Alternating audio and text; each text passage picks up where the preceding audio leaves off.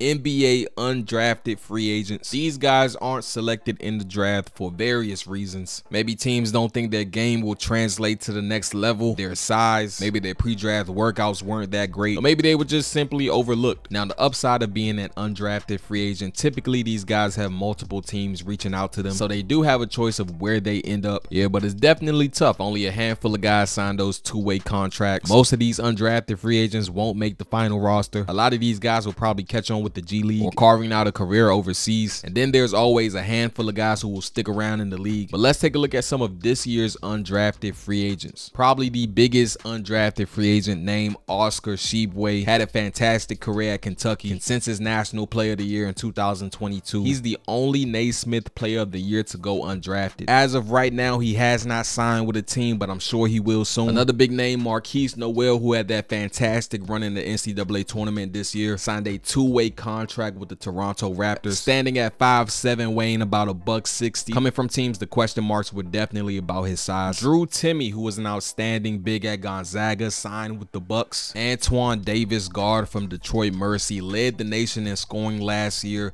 second most points scored all time in D1 basketball history. He has signed with the Portland Trail Blazers. Mike Miles Jr., guard from TCU, is staying in his home state of Texas. He signed a two-way deal with the Mavs. The Miami Heat, a team who has a great history of signing undrafted free agents and also putting them in roles so that they thrive. They signed Justin Powell, guard out of Washington State, Patrick Gardner, a big out of Marist, Taylor Funk, forward out of Utah State, Caleb Daniels, guard out of Villanova, Drew Peterson, forward out of USC, Javon Franklin, forward out of Georgia Tech, and Trenton Massner, guard out of Western Illinois. Jacob Toppin, forward out of Kentucky, signed a two-way contract with the New York Knicks. He'll be joining his brother Obi. Malachi Smith, guard out of Gonzaga, signed with the Blazers. Kendrick Davis, guard out of Memphis, another guy who can fill it up. As of right now, has not signed with a team. The 76ers also signed a few guys to two-way deals. Terquavion Smith, guard out of NC State. Ricky Council IV, guard out of Arkansas. Azuolas Tubelis,